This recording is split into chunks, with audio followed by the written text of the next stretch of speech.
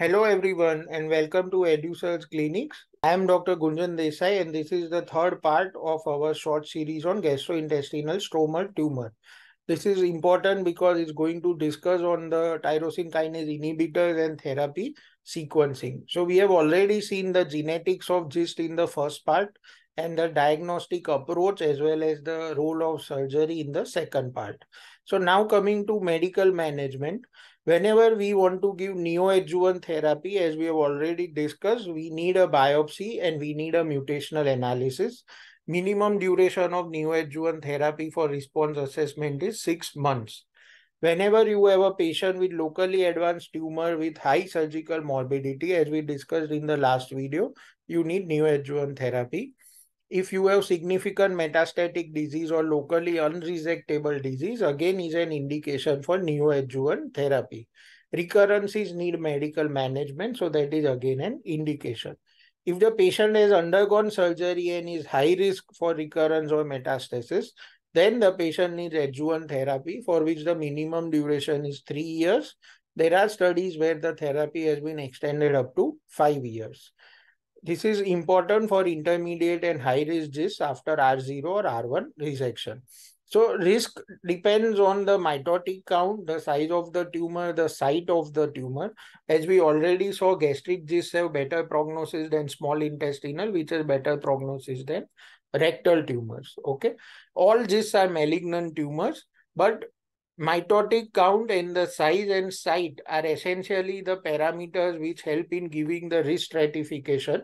A very simple concept is 55, okay, for stomach and 25 for all other GIST. What I mean is if size is more than 5 centimeter and mitosis is more than 55, then the gastric GIST is high risk.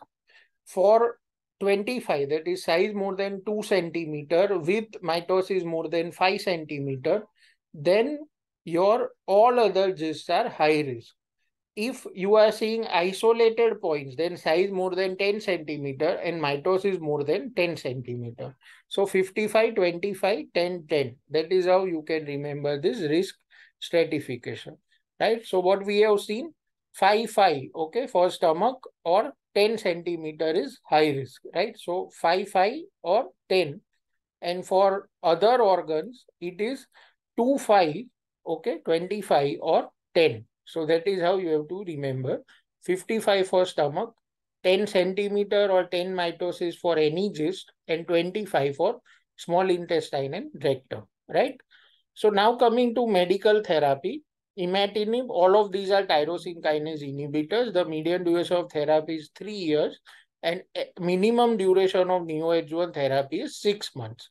You don't need to stop Imatinib prior to surgery. Sunitinib and Regorafenib need to be stopped a week prior.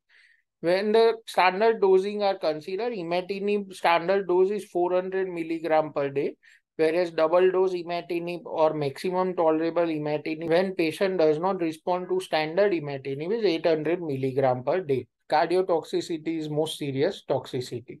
Other agents that are available are Sunitinib, Regorafenib, Sorafenib, Dasatinib, Nilotinib, Pazopanib, Avapritinib, and Ripretinib.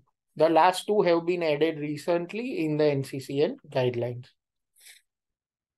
So now we look at the sequencing of therapy where these drugs are required. The first line therapy is 400 milligram per day Imatinib for KIT and PDGFRA mutation, except exon 18 mutation, which is resistant to Imatinib. So for this mutation, Avapritinib is the first line therapy, right? 800 milligram per day Imatinib is the first line therapy for documented exon 9 mutation. So remember these 3 points, 400 milligram per day Imatinib for all patients other than exon 18 mutation, PDGFRA, where Avapritinib is used, and exon 9 mutation, where double dose Imatinib is used. Now going to wild type KIT and PDGFRA, if you have an NTRK gene fusion positive, then Larotrectinib or Entrectinib is the first line therapy. Sunitinib is the first line therapy for SDH deficient GIST, and Dabrafenib and Tremetinib combination is the first line therapy for BRAF mutated GIST. Okay.